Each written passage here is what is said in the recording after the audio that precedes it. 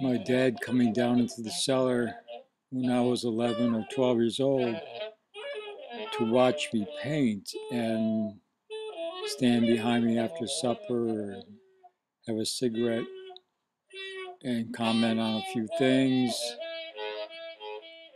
This is surprising because he's from a working class background, only got as far as the ninth grade, and that he liked art or wanted his son to like art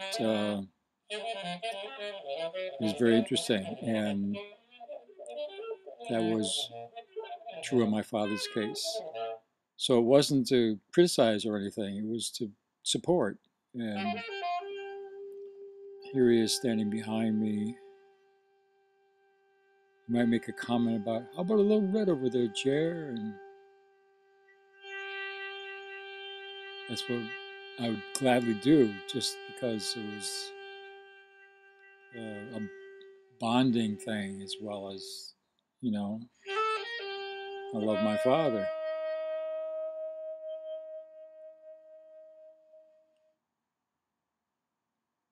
Here I am, shrunken down from the age I did this picture, probably in my 60s, to an 11-year-old kid. So I'm really trying to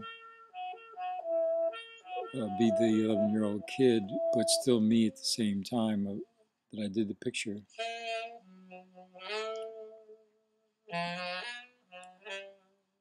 And this is symbolic of my father leaving the cellar for the last time. Not that I knew that then, or can remember any particular last time, but that's what it's meant to be.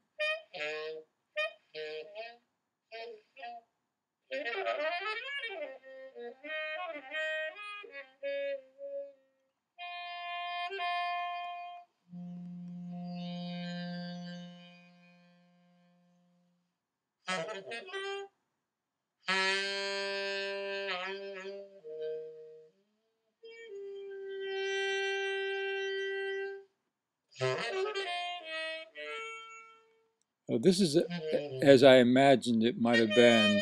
My father, at the age of 52, had a heart attack at work and died. And this is my mental picture of it, but it turned out it was outside the elevator at work that he died.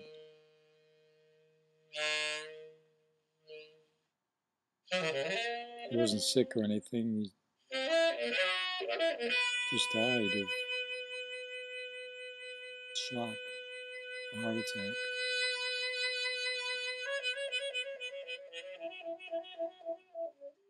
Here I'm at the funeral parlor. Now all the pictures are in blue.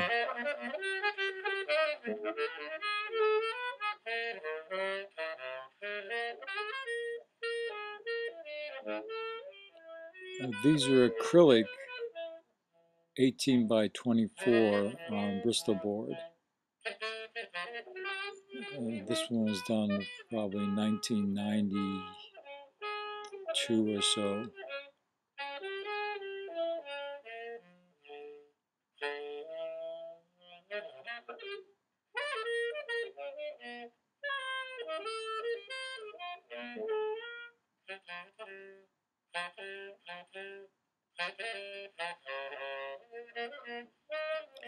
Here's a moment of my father passing, the spirit of him passing into me. It didn't happen in that visual way, but I sensed it. And I've carried it the rest of my life.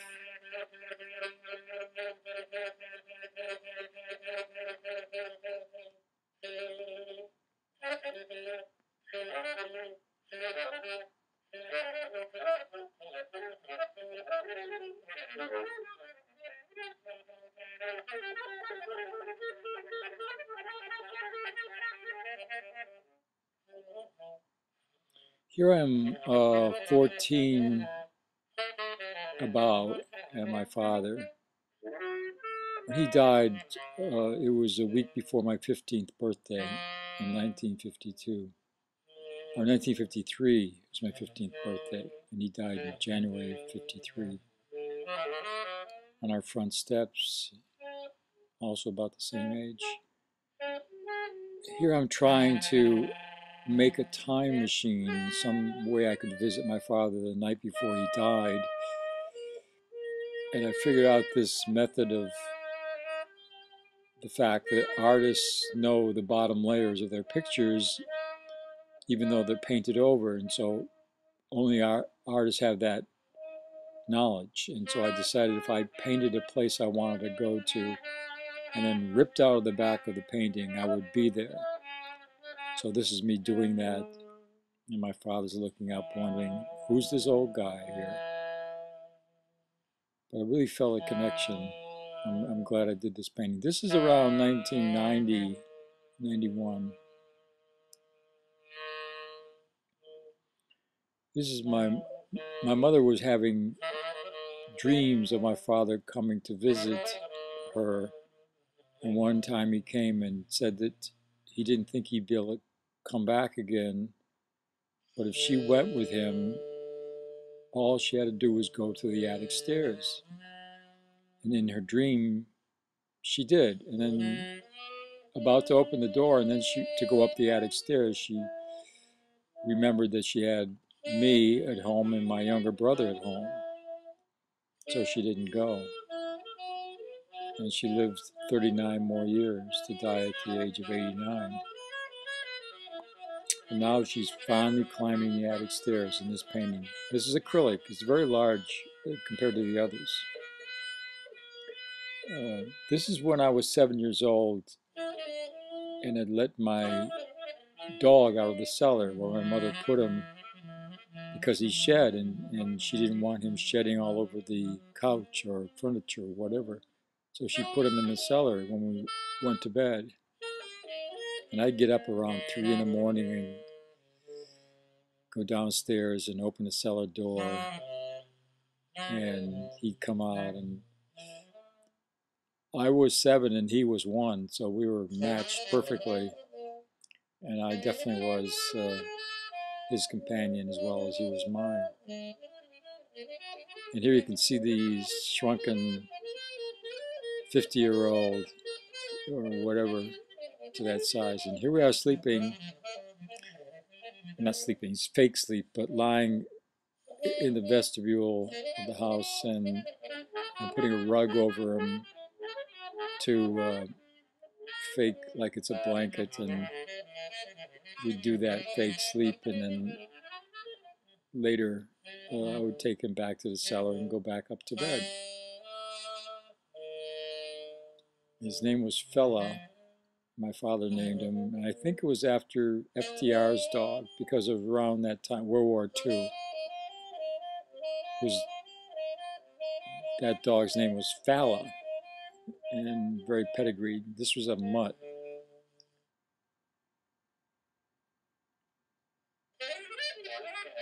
One of the things Fella and I would do would go out and rummage through the garbage, and he was my constant companion. And back in those days, they had open dump trucks, and the garbage would be exposed to the air, and the garbage men would be, one would be in the back of the truck pushing the garbage around, the other would be on the running board, and the third one would be driving the truck. And he'd jump off, the running board guy would jump off, grab the garbage cans. These are steel cans, and throw them up to the guy in the truck, and he'd dump them all out. And then throw it back, and he'd put it down, and he'd get back on the running board and go to the next house. I used to think that was so cool. They were my first heroes. So here I am hiding behind a telephone pole while this is all going on.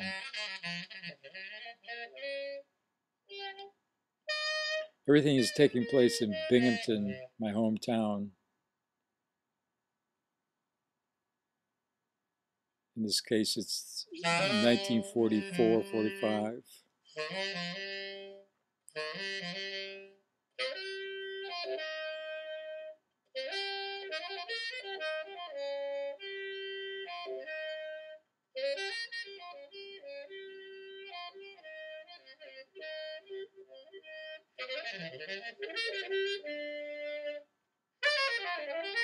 Here I'm playing guns with another kid.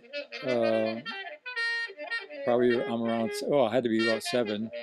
And my mom was looking out the window watching this while she's mopping or sweeping or something.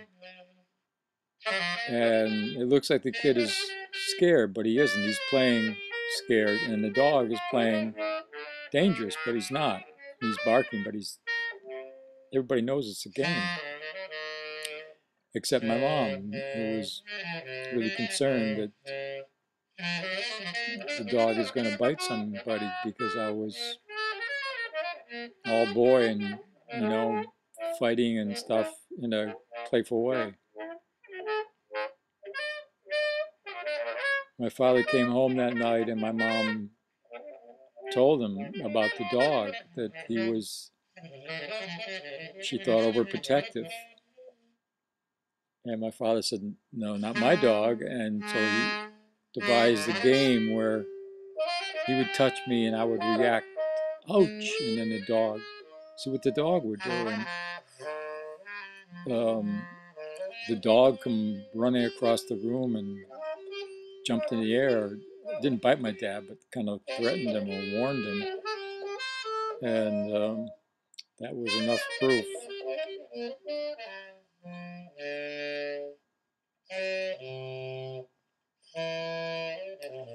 So they called him. I was in on it. They called the Humane Society, and the Humane Society said that, well, it'd be easy to adopt out this dog from the description because there's so many dairy farms around Binghamton, and be a perfect dog for that. So when the guy came from the Humane Society, my mom put the dog in the back of the truck, and we were all gone. I mean, I was at school, my sister and my brothers were at school, my father was at work. So when we came home that night, we knew the dog wasn't going to be there, but it was really sad, and everybody was upset, especially me.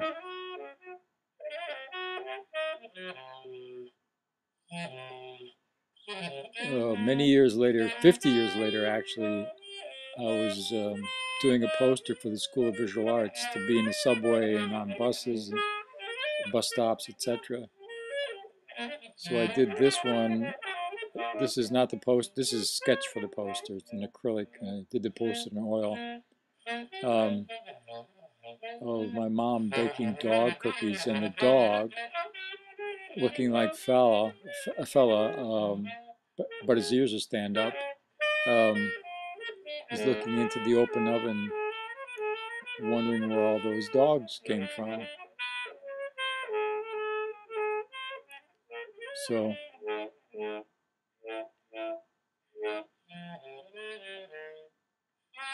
now this acrylic I did about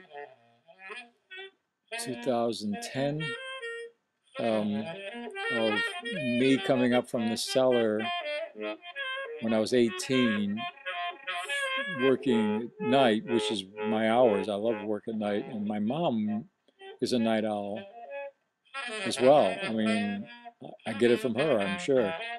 And so this is around midnight. She's having coffee and about to go to bed because I'm still not going to go to bed. And we sit down and talk, and I hear her stories of her childhood in Blossburg, Pennsylvania, as a coal miner's daughter. And she was born in 1902, so this has to do with Victorian times and all. She left home at the age of 15. Here I'm having a cigarette. At 18, I'd been smoking for about 3 years already.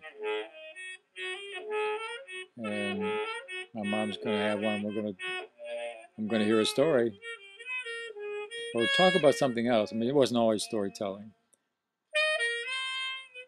But from that, only in recent years did I realize that even though I got the spirit of art from my dad, I got the content from my mom because of her great storytelling. I mean, I loved to hear her talk, and she would talk like it was brand new to her, you know, like she was enthusiastic about it. It's my sense of content and storytelling, I'm sure, comes from my mother. She didn't come down in the cellar or whatever and look at my art like my dad did, but she supported it, but she didn't go out of the way to talk about the images. But she told stories, and I really got something from that.